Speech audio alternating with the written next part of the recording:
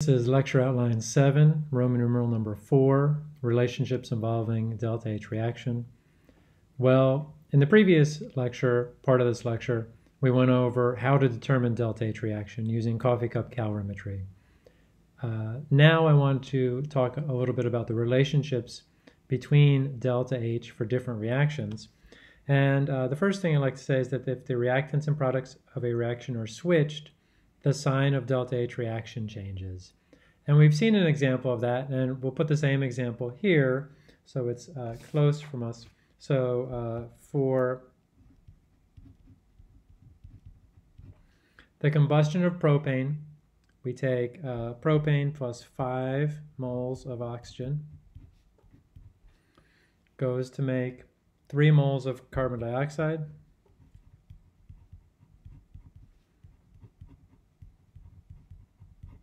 plus 4 moles of H2O. What we've said previously is that delta H reaction for this is negative 2,044 kilojoules per mole.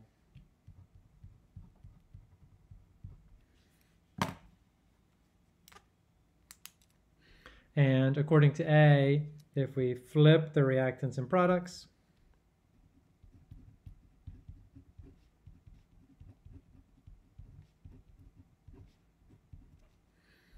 we get propane and 5 moles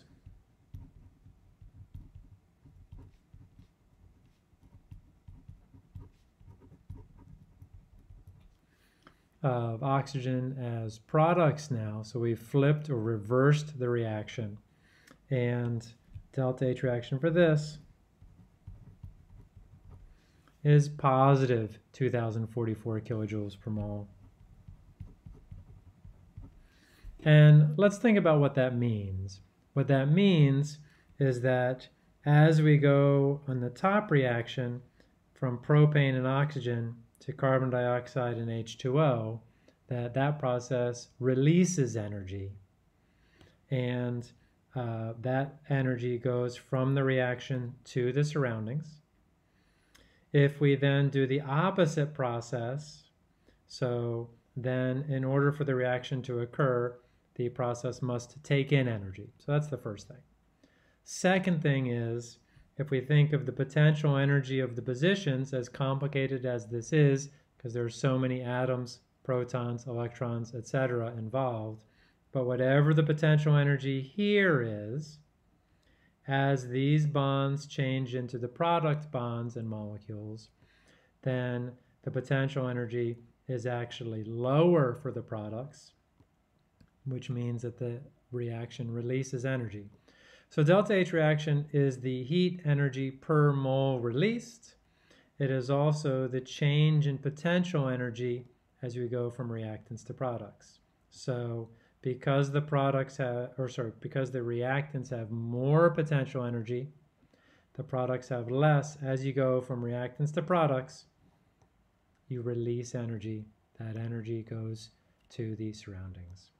And so that same amount of energy must be taken in for the reverse process, or for when the reactants and products are switched.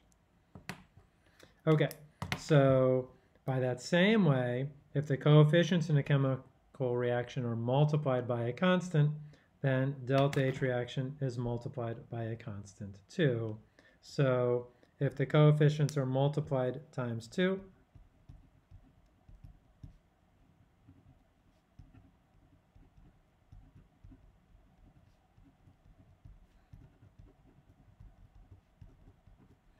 delta H is multiplied times 2 as well. So now we'll go to 2 moles of propane plus 10 moles of oxygen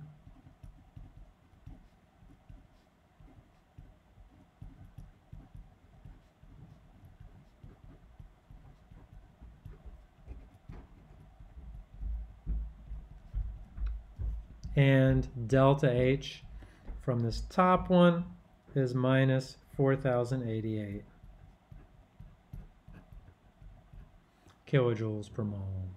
And in the same way, if we have twice as much reactants twice as large an amount, going to twice as large an amount of products, then we should expect to get twice as much energy released. In addition, so each reaction with its own set of coefficients, its own reactants and products, has its own delta H value. So please be aware of that as well. Okay, so those are the two relationships we need. We're going to use these relationships in what's called Hess's law. For Hess's law, the third thing we need to know about delta H is that if two chemical reactions are added, then the delta H reaction can be added as well. In this first example, what we're going to do is we're going to use Hess's law to calculate delta H for a reaction for which we don't know the value, based on two reactions for which we do know their delta H reaction values. And this is a powerful technique for finding delta H for reactions that are harder to do based on reactions that are easier to do. And so this is our second way to find delta H reaction. Okay, so Hess's law is a process. It is a bit of a puzzle. I enjoy puzzles. I don't know about you. So, but let me take you through the process of solving this puzzle. It goes something like this. I want to create this reaction out of the above two reactions. I can see that 2CuCl solid is also a product in one of my reactions, same as it is in the reaction I'm trying to make. So what I'm going to do is I'm going to take this reaction up here and write it down here just exactly like it is.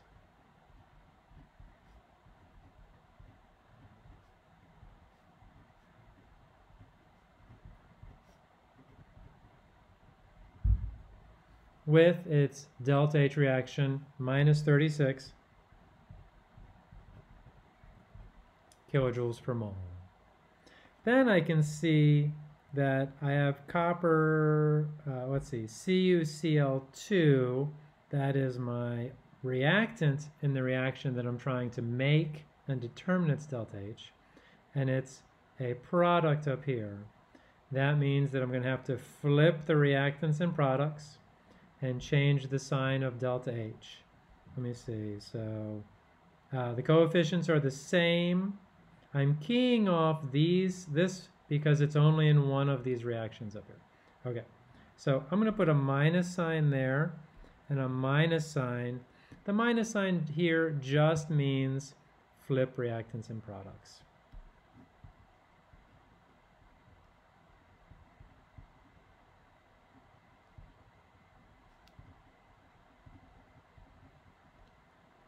Because the effect of flipping the reactants and products is to change the sign of delta H. All right, so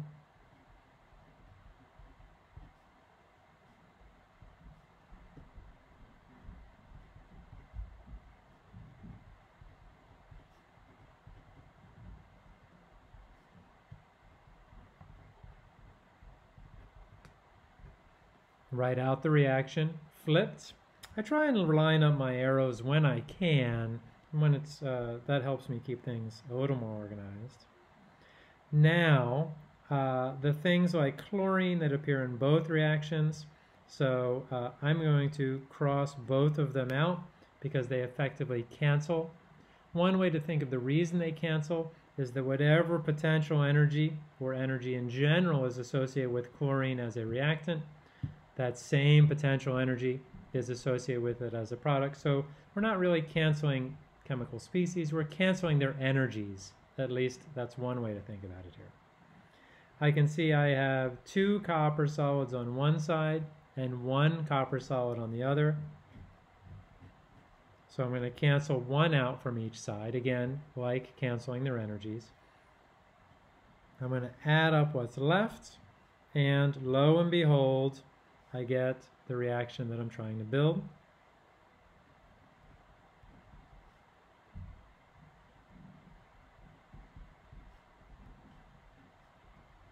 Which is a harder reaction to do.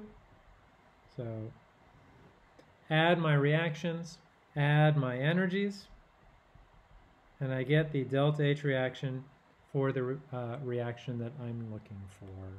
Let's see.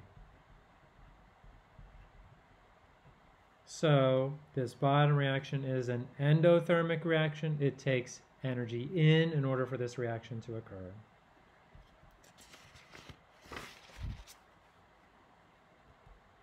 Here's another puzzle. Here's another Hess's law problem. It says, calculate delta H reaction for the reaction here based on 3 reactions now. So this is a more complicated example. It's a more complicated puzzle. Same idea though. I'm going to work this one. It looks like this. When I look at the reactions that I'm given, I see I'm going to key in on this 2HNO3 aqueous, 2 nitric acids. Up here, I have 4 nitric acids, and it's the only place that nitric acid appears. So I have to make the coefficient of 4 into a coefficient of 2 in order to use these reactions to build my unknown. What that means is I'm going to have to multiply this reaction times half,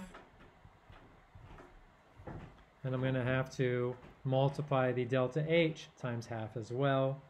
Let me start by writing that. Half times 2 is going to be 1 N2. Half times 5 is going to be 2.5.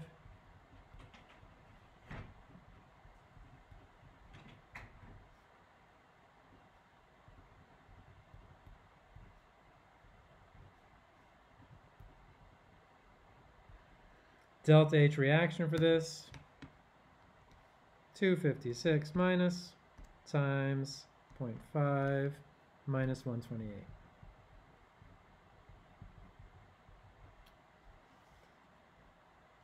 One down, 2 to go. All right. Now, looking up here, let me see about NO2. NO2, nitrogen dioxide, only in one place here as well. On the top, it's a product. On the bottom, the one I'm trying to create, it's a reactant. That means I'm going to have to flip the reactants and products. Then I have a 2 here and a 3 down here. That means I must multiply it times 1.5 and do the same thing for the energy as well. All right, let's see if I can keep track of things. So this is going to be 3 NO2.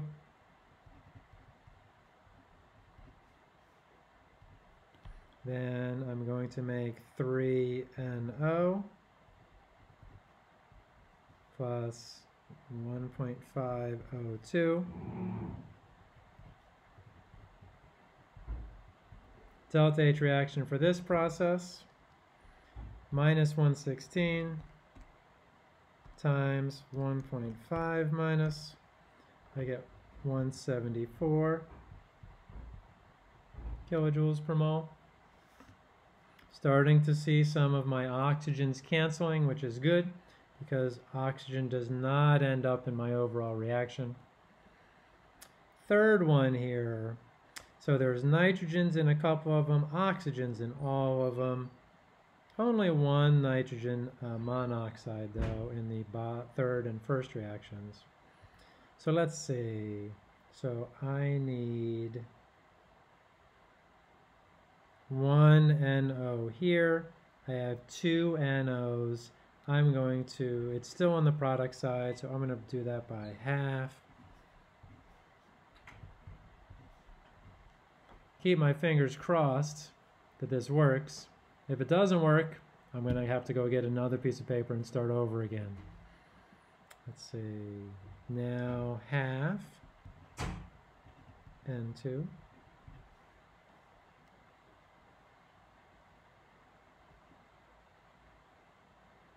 Oh, I hope this works. All right, so half O2 goes to NO.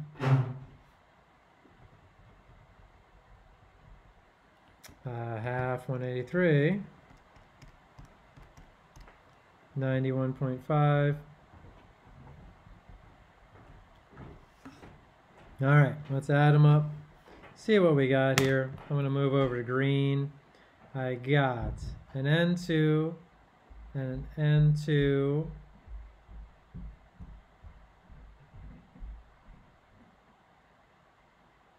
And I got no N2s on the other side. NO,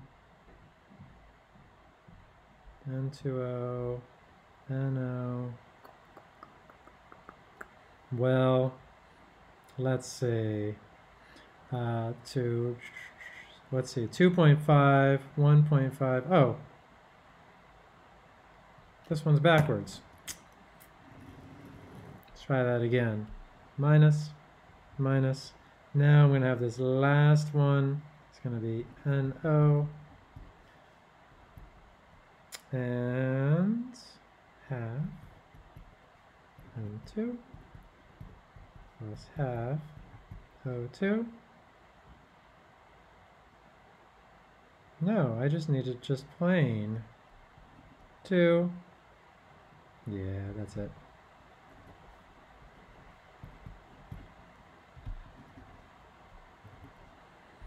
So switch the sign.